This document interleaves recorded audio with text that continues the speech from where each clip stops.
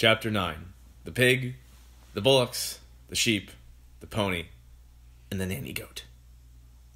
At that moment, George's mother came back from shopping in the village. She drove her car into the yard and got out. She was carrying a bottle of milk in one hand and a bag of groceries in the other. The first thing she saw was a gigantic brown hen towering over little George. She dropped the bottle of milk.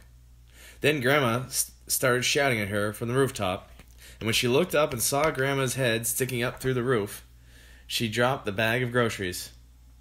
"How about that then, Mary?" Grandma shouted.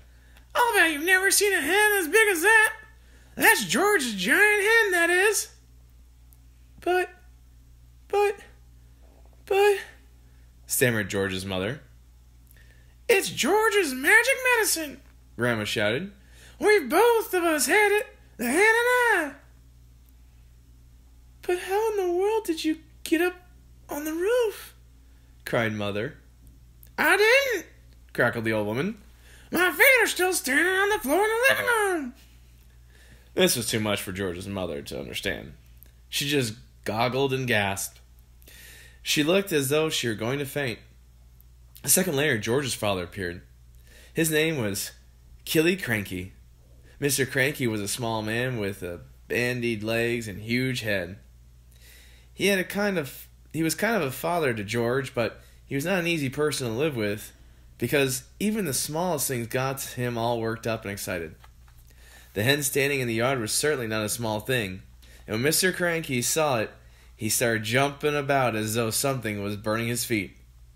"Great heavens!" he cried, waving his arms. "What's this? What's happened? Where did it come from? It's a giant hen! Who did it?" "I did," George said. "Look at me!" Grandma shouted from the rooftop. "Never mind about the hen. What about me?" Mr. Cranky looked up and saw Grandma. "Oh, shut up, Grandma," he said. It didn't seem to surprise him that the old girl was sticking up through the roof. It was the hen that excited him. He had never seen anything like it. But then who had? "It's fantastic!"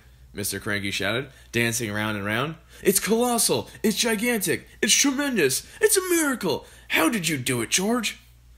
George started telling his father about the magic medicine. While he was doing this, the big brown hen sat down in the middle of the yard and went, "Cluck, cluck, cluck, cluck, cluck, cluck, cluck, cluck." Everyone stared at it. Then it stood up again, and there was a brown egg laying there. The egg was the size of a football. "That egg would make scrambled eggs for 20 people, Mrs. Cranky said. "George," Mr. Cranky shouted, "how much of this medicine have you got?" "Lots," George said. "There's a big saucepan in the kitchen, and this bottle here is nearly full." "Come with me," Mr. Cranky yelled, grabbing George by the arm. "Bring the medicine. For years and years I've been trying to breed bigger and bigger animals. Bigger bulls for beef, bigger pigs for pork, bigger sheep for mutton." They went to the piggy fest first. George gave a spoonful of medicine to the pig. The pig blew smoke up its nose and jumped all over the place. Then it grew and grew, and in the end, it looked like this. Then they went to the herd of fine black bullocks that Mr. Cranky was trying to flatten for the market. George gave each of them some medicine, and this is what happened. And then the sheep. And then he gave some to his gray pony, Jack Frost. And finally, just for fun, he gave some to Alma, the nanny goat.